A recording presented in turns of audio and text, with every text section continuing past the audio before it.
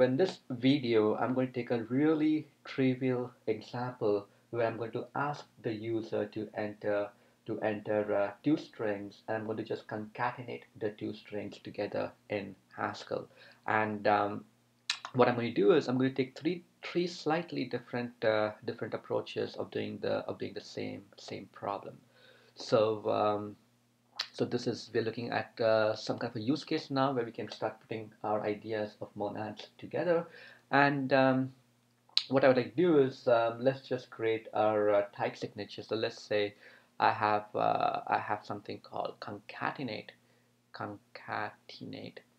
and it has a signature, a type signature of let's say IO string.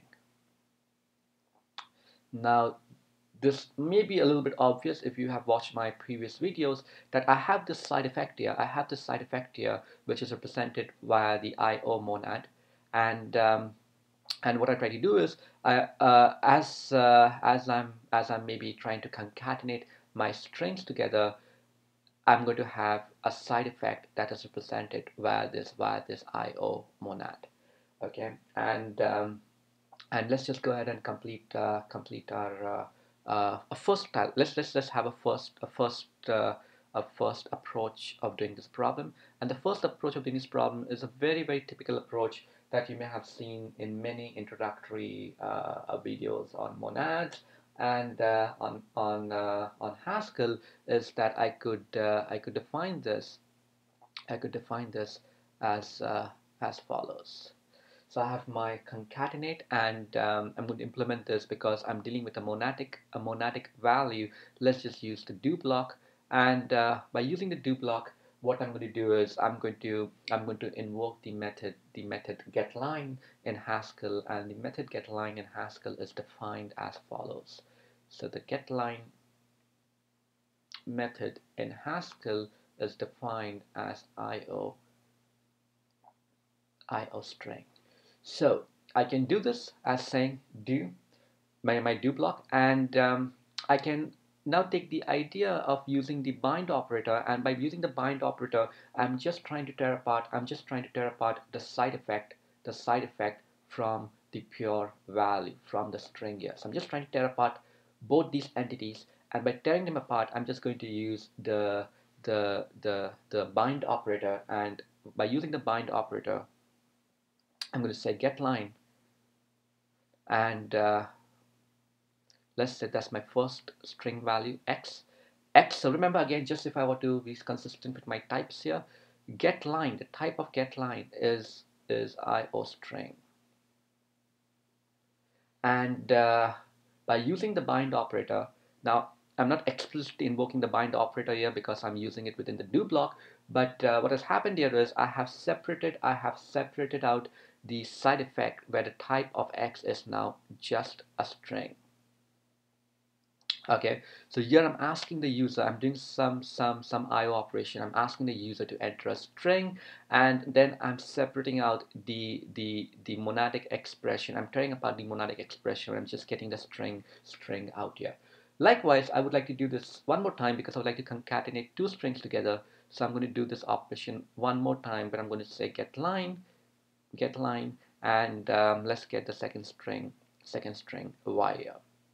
Okay, now because this is a monadic expression, my output is the type of this entire concatenate is an IO string. So at some point I can do x, concatenate this x, which is just a string, by calling the plus operator, and this has concatenated the two strings together.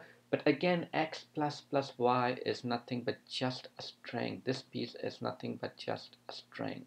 The type of this is just a string. So I'm going to finally wrap the entire piece. I'm just going to wrap the entire piece back in my return statement, so that I can get the entire thing, the entire piece over here, as an IO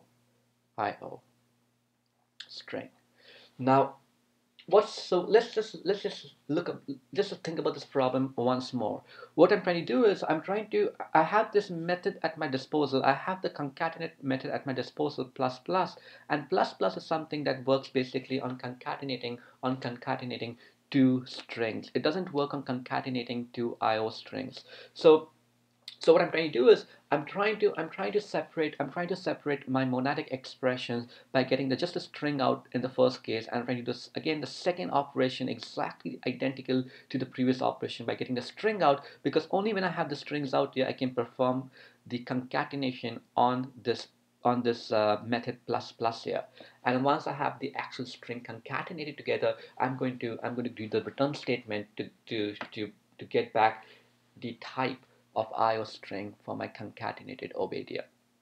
Okay, so these are some typical operations that you might actually deal with on a very daily basis, because sometimes you're actually talking to the outside world, and when you talk to the outside world you have these side effects that may be present in the outside world, because the outside world may be impure, and because it's impure you have these impurity that might be present in the outside world, and you're using this kind of this imperative style of programming where you're trying to separate the purity out from the impurity. And once you get the purity out, which is these two string parameters that we actually need, I can use a pure Haskell function such as the concatenate operator to concatenate the two strings out. So maybe this is fine. This is good. This might look like a decent style of programming, but maybe there's one more. You could have a slightly improved version of this thing. And to look at a slightly improved version of of the same program, I'm going to use the fmap. Going to follow that up with by using an applicative functor, and then finally I'm going to use a lift method to show you how I can do this using the third style. So these other videos will be coming up in my next part.